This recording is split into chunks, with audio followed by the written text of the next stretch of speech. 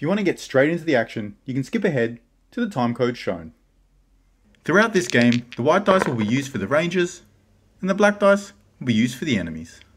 After searching the ruined village and analysing the clues, Velantis and his companions conclude that the village was assailed by a species of horrific giant spiders with some kind of necrotic venom.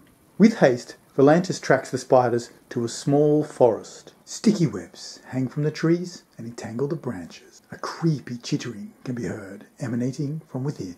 Velantis meets a fellow ranger, also on the tail of these spiders. His name is Lucius and he's brought some companions with him. With his party bolstered by the forces of Lucius, Velantis decides to send Rajay and Talika back with word of the fate of Aventine and return his sword to its rightful ancestors. Talika and Rajay leave the party, and Lucius and his companions join the party. Now let's meet everybody. So at the front here with the mask, the red coat and the cane, we have Lucius. He's a ranger. He's equipped with a sword, a dagger, a staff and light armour. For stat increases, he's got +1 movement, +1 fight and +1 health. Behind him in the hat is the men-at-arms Grimbold, and next to him the rogue Alton. And of course we have Velantis, the hero of the story. He's equipped with a sword, light armour, rope, gun and ammo pouch, which for rules is a bow and a quiver. He also has armour of brightness, which will give him +5 against shooting attacks. For stat increases, he's got +1 movement, +1 shoot and +1 fight. His skills are dash, parry, steady aim and focus, and he also knows the smoke spell. Behind Velantis, he's brought 2 of his trusty companions. We have Felko, the elvish archer. He's equipped with the Dremlock weed, which we found in the last scenario. And next to him, we have the elvish conjurer Ashlyn. She knows the armour spell and the heal spell. In this scenario, we must investigate the 5 web cocoons for survivors and clues. This can be done while spending an action while in contact with a web cocoon. We will also gain experience for burning down the nest trees. There's 4 of them, and they line the back edge of the table. There's also 5 spiders present on the table. They're not the strongest fighters in combat, however, the fangs are covered in poison. If a character takes damage from a spider, it will gain the poison state. Poison characters, when they activate, will only have access to 1 action point. This is pretty nasty, so we really gotta hope we don't get wounded by the spiders. We'll make sure that we pair up and stay close to each other, and we should be fine. Now let's get into it. Ranger phase, turn 1. Lucius will activate with Grimbold. Grimbold is going to move forward and engage this spider, while also touching the web cocoon. Lucius will then move up to support Grimbold and engage the spider as well. Velantis will activate with Felko. Velantis will move forward once to here, and then take aim at the spider. Felko will also move up once next to Velantis, and take aim at the spider as well. On to second actions now. Lucius will attack the spider with the support of Grimbold. That's a nice roll, and easy enough to take down that spider. We're off to a good start.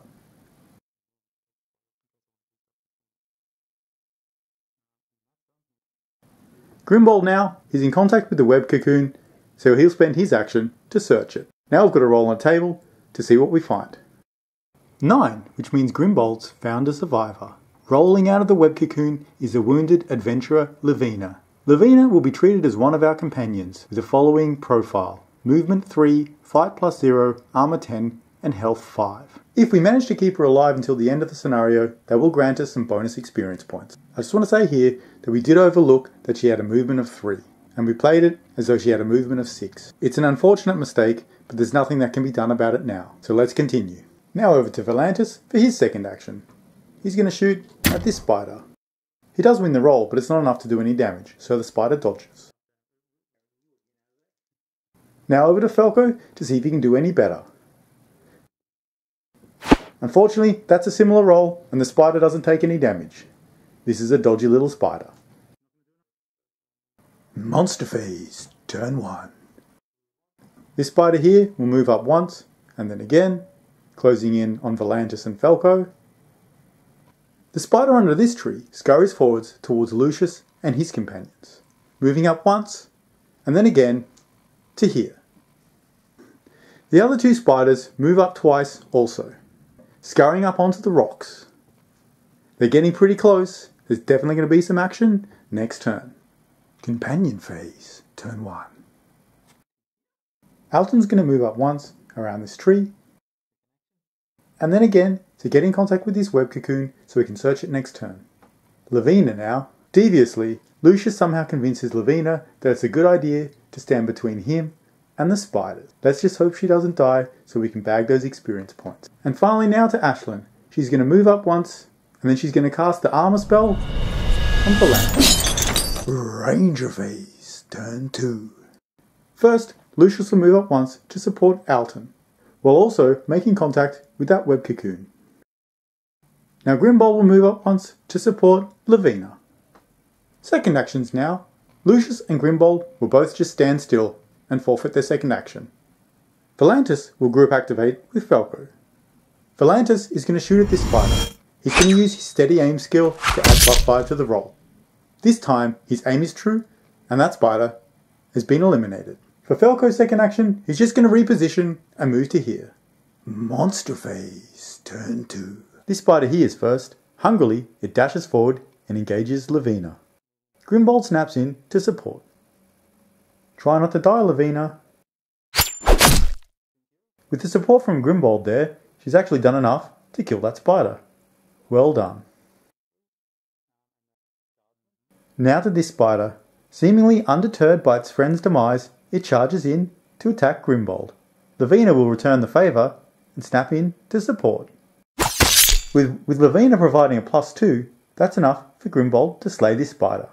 It looks like it's going to be spider leg soup for the next few nights. And now for this spider up on the rocks.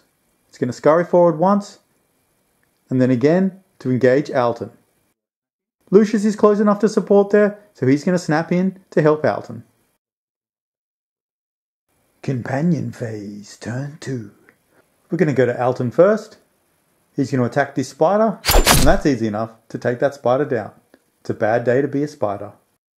With his second action, he's going to search his web cocoon, and that's a 4. This time, he finds nothing but a corpse. We're going to remove that cocoon from the table and head over to Ashlyn. With the first action, she's just going to move up to here, and then a second action, she's just going to dirtle along to here, keeping close to all of her friends. Ranger phase, turn 3. Lucius is going to activate along with Alton and Grimbold. First, Lucius is going to move up into contact with this web cocoon, followed by Alton, and then Grimbold as well. And now Velantis. He's going to activate by himself and move up into contact with this web cocoon. Second actions now. Grimbold's going to search this web cocoon. Luckily, it's just another dead body. Now Alton and Lucius are both going to move up to here, getting into position to burn some of those nest trees down next turn. Velantis again, he's going to use his second action to search this web cocoon. Let's see what it is. And that's a 20. In this case, it's bad news. A skeleton just rips its way out of that web cocoon as Velantis approaches. We're going to choose to place that skeleton in contact with Velantis. Monster phase, turn 3. This skeleton here, ripping its way out of the web cocoon, slashes at Velantis. Ooh, that skeleton's rolled a 20. Velantis is going to have to use his once per game parry ability to avoid taking a heap of damage. Companion phase, turn 3. Lavina activates now. Still under the influence of Lucius, like the faithful servant she is, she moves forward once, and then again, and positions herself between the nest tree and Lucius and his companion. Excellent. Now over to Ashlyn. She's going to move in to engage the skeleton, and a second action, she's just going to idle and wait for Falco. Now to Falco. He's going to move into the melee and attack the skeleton. Oh no! The skeleton's really hated being in that cocoon, and with that 20, even with the support from Velantis and Ashlyn, Falco's going to lose and take a big hit. Event phase, turn 3. We flip the red 3, which is web. We've got to roll randomly to determine who's affected. That 13, it's going to be Velantis. Velantis has become entangled in a giant web.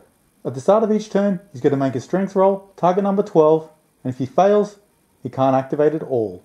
If he succeeds, he can activate as normal and no longer has to make these tests. Lucius and his companions are getting close to burning those nest trees down, and overall, it's looking pretty good for our heroes. Only one skeleton on the board. Alright, so now let's see if Velantis can activate for the turn. He rolls an 8. Unfortunately, without any bonuses from the strength skill, Velantis is going to fail and he can't activate this turn. Ranger phase, turn 4. Lucius is going to group activate with Alton and Lavina. Alton first, he's going to move up once into contact with this nest tree, and then Lavina is going to move towards Velantis and his companions and try and help them out of that sticky situation. And finally, Lucius is going to move into contact with this nest tree. And now Velantis activates. Unfortunately, he can't make any actions himself, but he does activate Falco and Ashlyn. Falco is going to try and take this skeleton down. And finally, he's ended its reign of terror. It crumbles into dust. Ashlyn's now freed up, so she's going to move up once to here. And then a second move, she's going to move into contact with this nest tree. Then Falco's going to move forward to support Ashlyn to here. And Lavina is going to move up next to Falco. Now second actions for Lucius and Alton. Lucius is going to set fire to this nest tree. That's going to bag us 5 experience points. Excellent. And we're going to mark it as burnt with this blue token. Now to Alton, he's going to do the same, but on this tree, racking up those experience points. Excellent. And we're going to mark this tree with the blue token also. Lucius and Alton doing all the heavy lifting. Companion phase, turn 4. Now we've just got to activate Grimbold in the companion phase. Grimbold's going to move up once to here, and then again to hang out with Ashlyn, Lavina, and Falco. Event phase, turn 4. Red 2, Spider. We have to spawn a spider in contact with one randomly determined nest tree. So there's only 2 nest trees that aren't burning, which means that it's going to be spawning next to one of these 2 trees down here. Evens the bottom tree, odds the top tree. And that's an 8, which means we're going to spawn one spider down by this tree here. Okay, so let's see if Velantis can get out of these webs. Unfortunately, with that 9, he's still all webbed up. Ranger phase, turn 5. With Velantis being webbed up, we've only got Lucius to activate in the Ranger phase. For his first action, he's going to move up to this nest tree here, and then put it to the torch. We're going to mark it with this blue token, and that's another one down. Just one more to go. Excellent. Monster phase, turn 5. So in the monster phase, we've just got this cute little guy down here to activate. He's going to scurry forward once to the base of this nest tree, and then again towards Ashlyn. Unfortunately for him, he's not quite going to make it into combat. Companion phase, turn 5. In the companion phase, Falco's going to activate first to see if he can take this little spider out. And that's a critical hit. With exquisite finesse and precision, Falco delivers that spider a swift death. And then with his second action, he's going to move to the far side of that web cocoon. Now to Lavina. She's going to move around beside Falco and make contact with that web cocoon.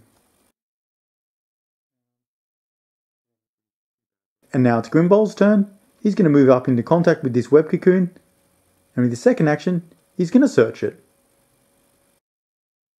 18, which means another skeleton.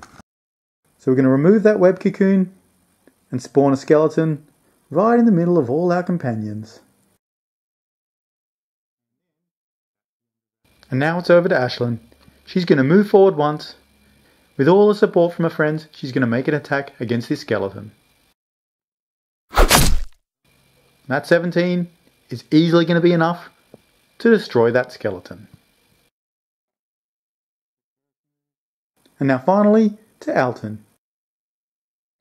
He's going to spend both of his actions to move up here next to his master Lucius. So at the end of that turn, it's looking pretty good for our heroes. There's only one more nest tree to torch, and it's right there in the corner. There's no enemies present or web cocoons left. So let's see how we go going into the next turn. So at the start of the turn, let's see if Velantis can finally break out of these webs. And he's done it with that 12. Ranger phase, turn 6. Velantis is going to activate first. He needs to start to lead by example. So he's going to move up once to here, and then again to finish next to Falco. Now to Lucius, he's going to group activate with Alton. Firstly, he's going to move to here, and then again into contact with this last nest tree. And then Alton is going to do much the same thing, moving once to here, and then around behind Lucius to here. Companion phase, turn 6. Alright, so I lost a little bit of footage here, but everybody just moved up towards this last nest tree, and Lavina set it on fire, and we called the mission there, with the heroes being victorious. Because Lavina survived to the end of the scenario, we're going to get an extra 10 experience points. And also, because we burnt all 4 of the nest trees down, that's going to give us another 8 experience points. So in total, we made 62 experience points from that scenario. That's going to increase Velantis to level 2, which is going to allow us to put 1 point into 8 different skills. I feel like that mission was a little bit easier than it was meant to be, and it was mainly because of the presence of a second ranger. We did roll pretty well early against the spiders, which helped for sure, but it might be an idea for future games to increase the difficulty by using the suggested challenge level in the scenario setup. Just some food for thought for the future, with games involving more than one ranger. Thank you very much for watching. If you enjoyed the video, you can show us some support by giving a like and subscribing to the YouTube channel. There's a bunch more videos coming up. The next scenario in this campaign is going to be the Bridge Guards. I do hope you'll join me for that one. Until then, take it easy, have fun, and happy gaming. See you in the next one.